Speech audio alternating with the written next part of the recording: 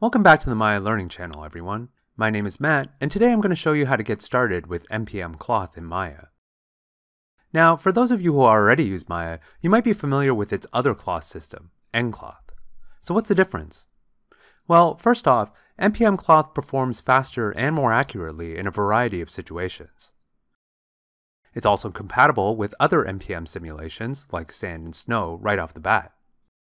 You can cut and shear MPM cloth much more easily than ncloth.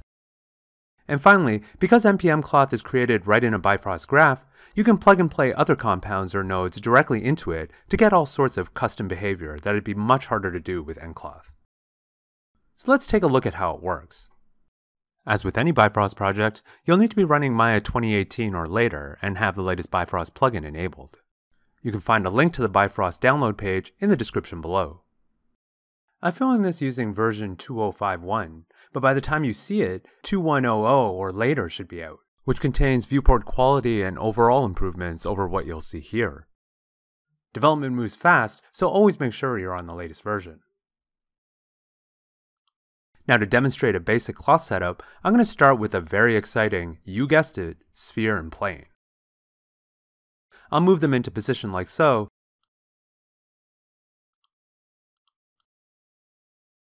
then open the Bifrost graph editor and create a new graph. Now, because MPM in Bifrost is so new at the time of filming this, there isn't a basic MPM graph compound yet. There is this tearing cloth example compound, but for now I'm going to ignore that and build my sim from scratch, starting with a make MPM cloth node. Notice the little orange Bunsen icon here, signifying that the node is experimental. Again, that just means that the functionality is very new and could change in the future. First, I need an object from my scene to act as cloth, so I'll middle drag in the plane and then plug it into the geometry input. Next, I need to simulate this cloth with a simulate MPM node, which I'll plug my cloth into. Lastly, I'll need some default settings for the simulation, which I can get from an MPM solver settings node. And then I'll output the resulting cloth mesh. Now I'll go back to the scene, make sure playback speed is set to play every frame free, and then play the simulation. So thanks to the MPM solver settings, we can see gravity acting on our Bifrost object. Of course, right now it just falls straight through my sphere. So I'm going to go back to the Bifrost graph editor and add a collider node.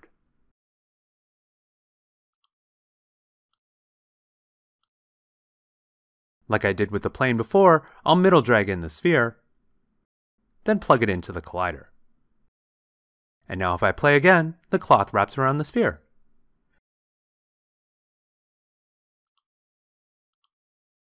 Congrats, you've set up a basic MPM cloth sim. A few things to note. First off, because this plane is being used as input for the cloth, I can change its size or resolution,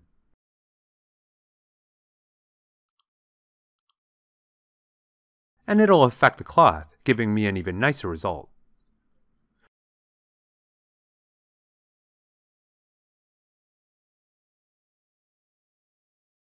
Second, I can plug as many objects into this collider as I want. So if I were to create a few more objects,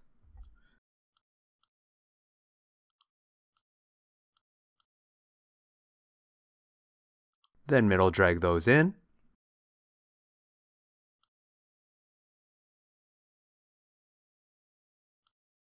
and plug them into the same collider,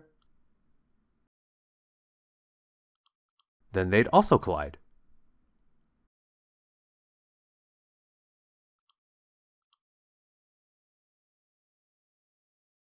Thirdly, as I mentioned earlier, building this in Bifrost means it can interact with other Bifrost components too. I'll get into this a little more later on in the video. But for now, let's continue to explore the cloth itself. For the next part of this demonstration, I'm going to create a curtain by rearranging some of these elements. So first I'm going to pause the graph,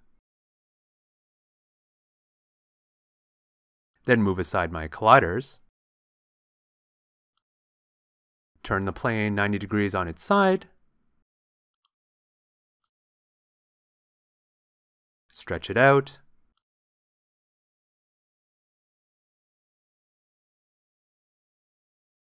And finally, create a bunch of cubes along the top.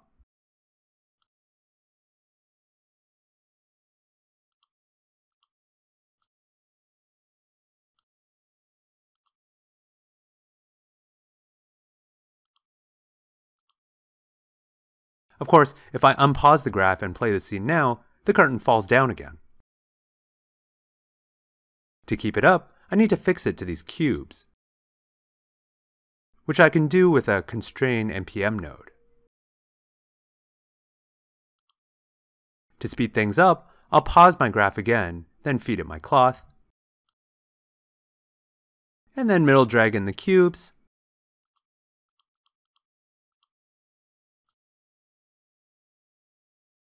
and plug them in as a constraint geometry. And finally, I'll plug the results into the simulation. And now if I unpause the graph and play the scene, you'll see the curtains stick to the cubes where they intersect. Unfortunately, the cloth doesn't look convincingly curtain-like yet. It's really stretchy. There's a couple of ways to tackle this. First and foremost, before going too far in any sim, Bifrost or other, always ask yourself, does my overall scene scale make sense? If I check out the solver settings node, notice how the default setting is 1 unit equals 1 meter. But that would make my curtain over 25 meters long. That's a little big, so let's make it 0.1, reducing it to a much more sensible 2.5 meter length.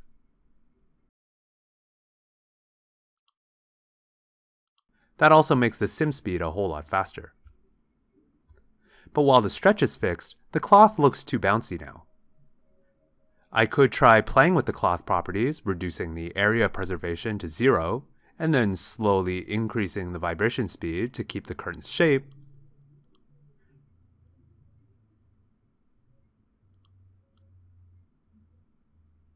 But that just kind of over-stiffens the cloth, while still keeping the bounce. So instead, let's undo all that and try an easier strategy. This time, I'm going to create a drag influence and plug it into the simulation's influences. This simulates an air drag force on the cloth, which keeps its flexibility while forcing it to settle faster.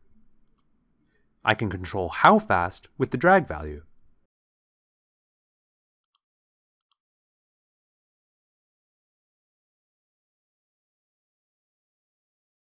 Another thing I'm noticing is the cloth is settling a little too perfectly. It's still much too plane-like. So let's add a turbulence influence as well. Just like drag, this exerts a turbulence force onto the cloth, which I can adjust to my liking.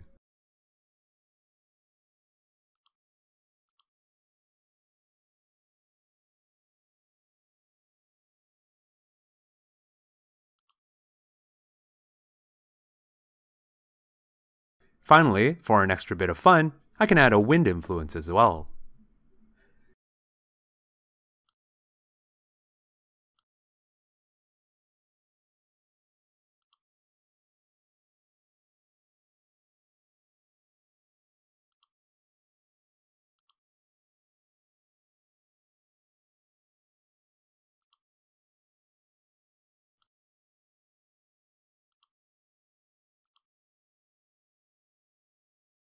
Now, a constant gust of wind is fine, but it'd be more realistic if I could randomize this a bit. At the moment, I don't know how to do that, but rather than struggle to figure it out on my own, I'm just going to go up here to the Bifrost browser to find an example of something similar.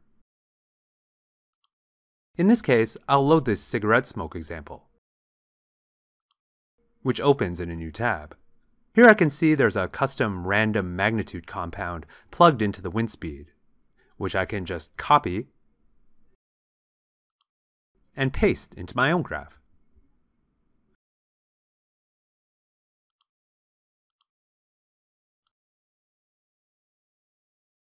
I'll need to adjust the values a little to work with my curtain. Then I can delete the cigarette graph.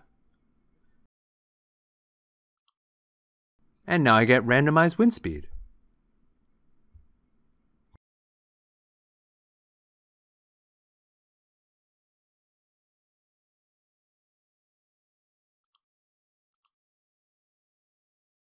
To keep the wind from switching directions, I'll add an absolute value node as well to keep it positive.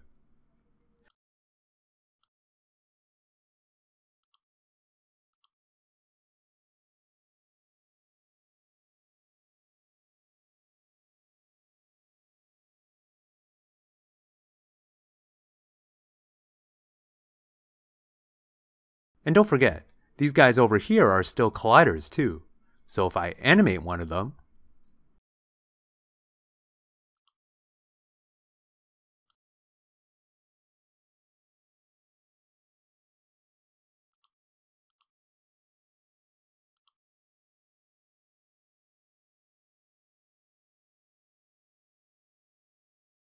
it deforms the curtain too as it passes through. But notice the large gap between the collision object and curtain. That's because we changed our scale earlier.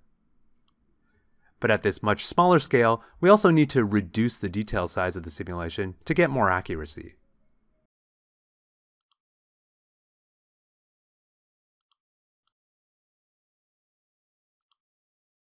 This will cause the simulation to run slower in real time though, so it's a bit of a balancing act between performance and accuracy.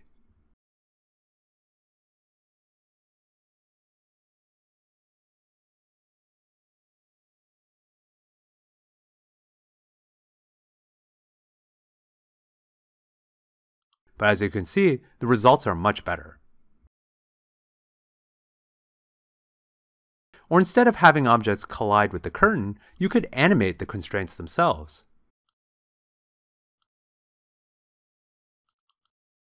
To have the curtain pull back and reveal the objects instead.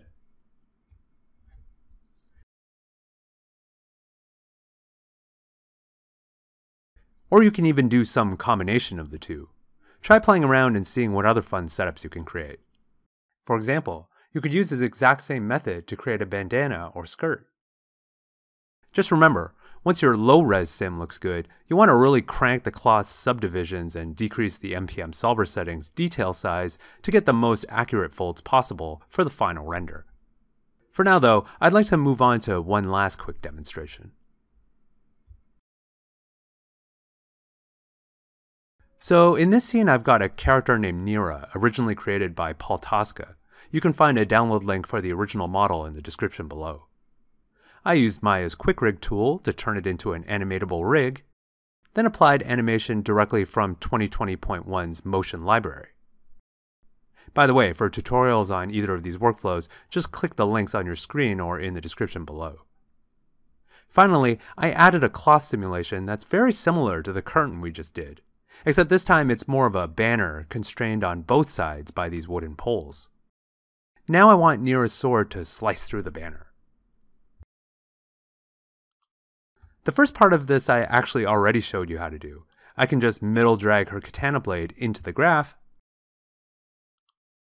and plug it in as a collider. Just like our curtain example though, I'll need to decrease the detail size in order for the collisions to evaluate accurately at this scale. And for the sake of speed, I won't actually turn on the simulation until right before I need it.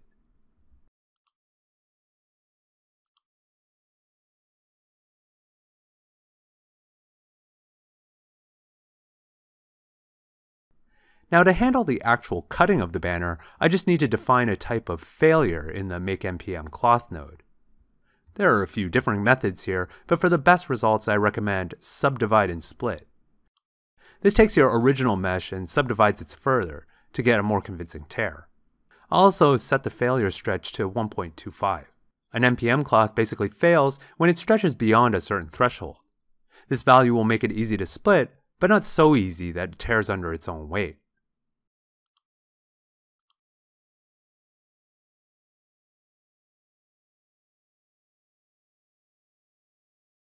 And there you go. It's just that easy. To polish things off, you can add body collisions and further tweak the failure stretch to your liking, as well as lighting and rendering, of course.